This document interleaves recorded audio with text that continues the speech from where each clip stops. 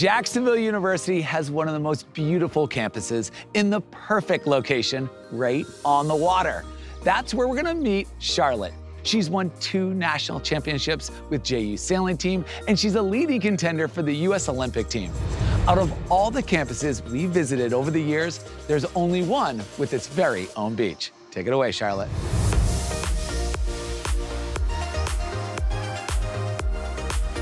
Hi everyone, this is my favorite place to be on campus, right on the waterfront.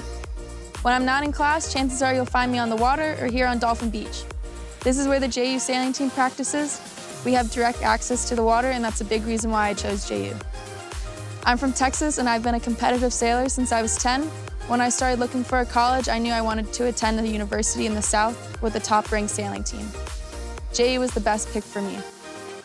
Our waterfront campus and tight-knit community just feels like home. My coaches, professors, and peers are always there to help if I need anything. I'm constantly traveling to compete, both for our nationally ranked JU sailing team and also as I pursue my Olympic dreams. I sail in regattas across the globe against the best sailors in the world, so it means everything to have my JU support system on campus. If you love being on the water just as much as I do, JU is the place for you.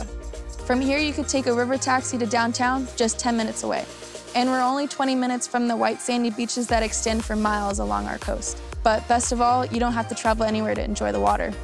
Come relax in the sunshine here on Dolphin Beach. Play a game of beach volleyball, go fishing with friends, or explore the river and its wildlife from a stand-up paddleboard. I can't imagine learning and living anywhere else. These past 4 years, I've grown so much as a person, and now I have my sights set on the 2024 Olympic Games in Paris. Bon voyage! Back to you, Alex. Wow, the water is where it is at for sure. I'm definitely down for some paddleboarding, but no way I could keep up with you. We're all rooting for you to bring home the gold for Team USA. Good luck, Charlotte.